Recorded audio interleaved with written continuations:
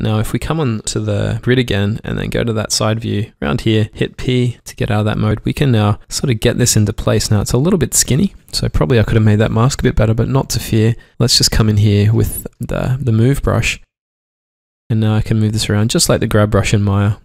In fact, if you get used to using ZBrush a lot, you'll end up using the sculpt tools in Maya a lot more, I've found.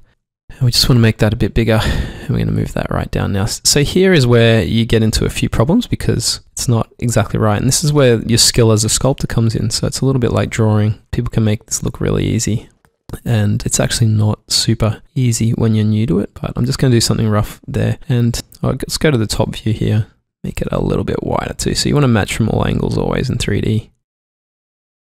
Just roughly something like that, okay. And now in the side view, just come around to there, it's a bit better. Let's just pull up these eyes just temporarily, just to give you an idea of how quickly and easily you can do this. So you can sort of see how easy it is to quickly get in there and have a go at modifying this. Now, this is where the downside comes. So when we come in and take that off, you'll see that, okay, it looked great when we were overlaying that, but it doesn't look so great now. In fact, with this sort of triangular form or square form there, it's not particularly round. And this is when you're a beginner, this will start to look what I call lumpy.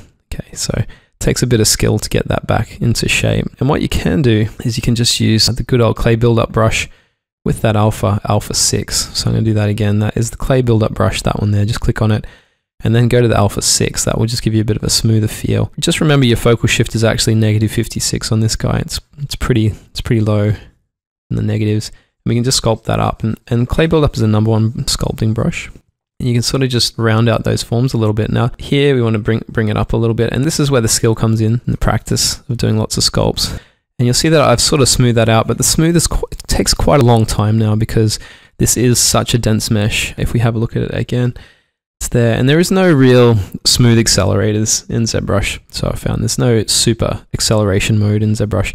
There's a couple of things that we can do. One of those is the clay polish, the H polish, sorry. So let's have a look at that. But before we do, I'm just going to actually add this polysphere now and combine these guys together. So what we can do is just select that top one, and we can go merge down, which the hotkey is Alt-D. So just hit Alt-D, and then we're going to merge that down. Okay. Now this is now one object again, and let's just dynamesh that together again. So you'll see in the mesh it looks like that, but if we were to smooth these guys, they're not actually joined. You can sort of see that there. But once we dynamesh this again, now those meshes are physically joined. So we're going to have a good time of bringing those together. So that's done.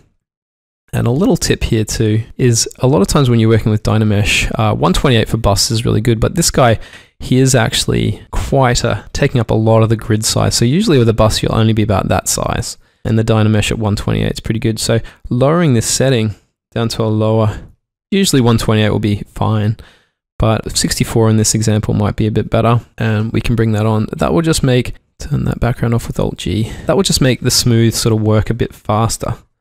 Okay, now there's multiple smooth modes and stuff like that, but I'm just going to sort of use the basic modes here and lots of little hidden tricks in ZBrush. But you can see that's just smoothing out a little bit fast. It's not going to get rid of all of this lumpiness, but it's certainly going to get us a ways there. So you can sort of see how I'm working here.